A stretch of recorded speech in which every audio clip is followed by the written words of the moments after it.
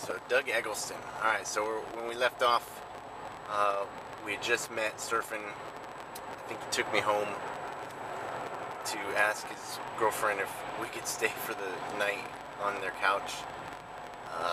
He and I, so we got back to his place, met her, Stacy, one of the most beautiful people on the planet, very, very nice, kind-hearted, beautiful girl. Inside and out, just amazing people. And her and Doug were amazing. They're just, you know, that cool couple that just... Doug took me to Dogma, and I don't know if anybody remembers the Kevin Smith Dogma with Buddy Jesus, but oh, it was good. And it was good watching with him because he was a smart dude. I remember him telling me a story one time about how he got to use the word magnanimous in a sentence. Because some guy at, I think it was a Jury's or something, used to be a restaurant there in Cocoa Beach, right there at a pretty good surf break, that he and I used to frequent.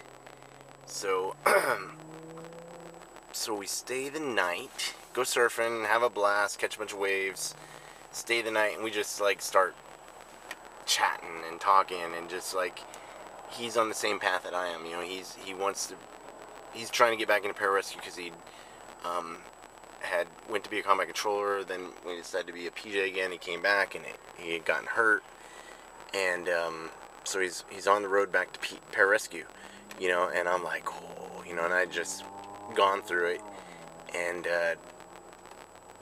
so every weekend, as soon as I got released, hopped in the car, drove my car down to Cocoa Beach, got there late, you know, 9, 10, 11, 12, whatever, went to sleep, woke up in the morning, he and I went and caught Dawn Patrol, a bunch of waves, beautiful, beautiful times.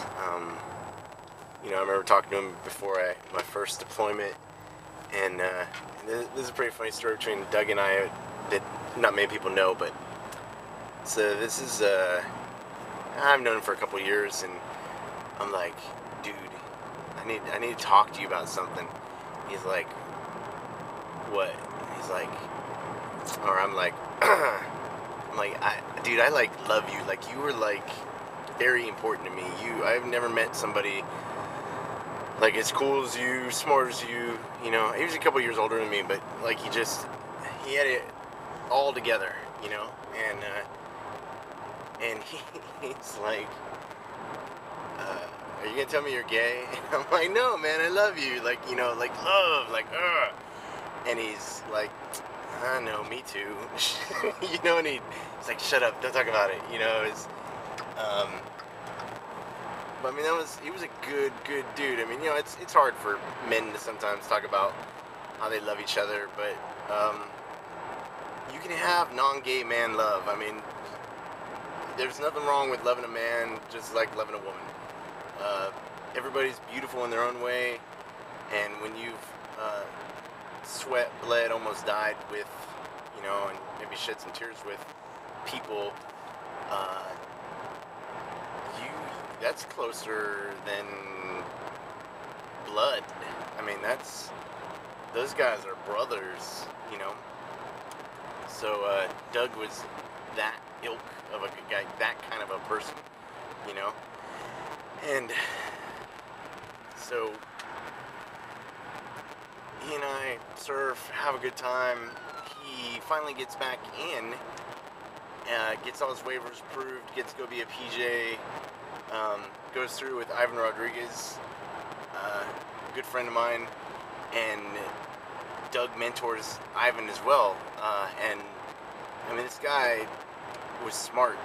We need more mentors in the world, more people willing to talk to somebody, take the time to help a young person out and be like, hey, alright, you know, that could work, or, you know, maybe this, you know, or maybe just someone to listen, hey, you know, I'm thinking about this, I'm thinking about that. Like, that's sitting out in the lineup waiting for waves sometimes.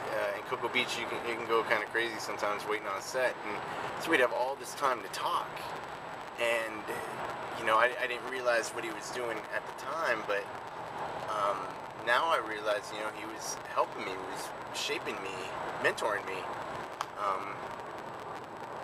So, you know, Doug cared about more than just himself. He cared about the world. He cared about his Air Force. He cared about Pararescue. I mean, the dude lent me 2 surfboards for like the longest time. This was about for 2 weeks when I was a student. You know, he didn't know me. Didn't know anything about me, but he, you know, surfer, dude, seemed cool, okay. And that's what I try to do, you know. I loan out all my boards.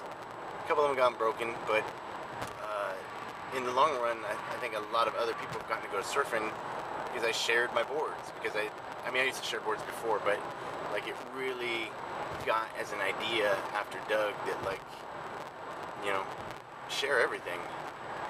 So, Doug gets to be a PJ and he's doing good stuff, and you know, I got to work with him. And December 7th, 2001, he's on a mission in the Bermuda Triangle, and they're doing they'd already rescued the guy. They're doing a little training, and he gets thrown from the boat and ends up underneath the boat and dies. And this was a really good dude. Like his loss, I believe is still felt, because the wealth of knowledge, the way he handled things, just, you can't reproduce that. And it hurt really bad. I didn't get to make his funeral because I was on my honeymoon, but tickets were bought and we were in Hawaii, and it wasn't what I want, and so I never got to say goodbye. I mean, maybe sometimes you don't need to say goodbye. You know, if you still think about them, and you still talk about them, and you still remember them, they're not really dead. You know, as long as their memory survives. So that's what I do. Like, I try to keep Doug alive, and Mike Maltz, and Mike Flores, and Armin Sarai, John Brown, people that were really good friends of mine and that I had some very, very good times with, and am a better person for having met them. And so yeah, I just trying to make the world a little bit better place. And if I can tell stories about my friends, and you get to learn about them and hear about them, and say, yeah, that's pretty good. You know, I give you a little motivation, then, you know, then that's good. So, I guess that's the end of my story of Doug. I'm sure there's more stories, but the basic story of Doug Eccleston, Pararescueman, Texan, and just all around good fucking dude.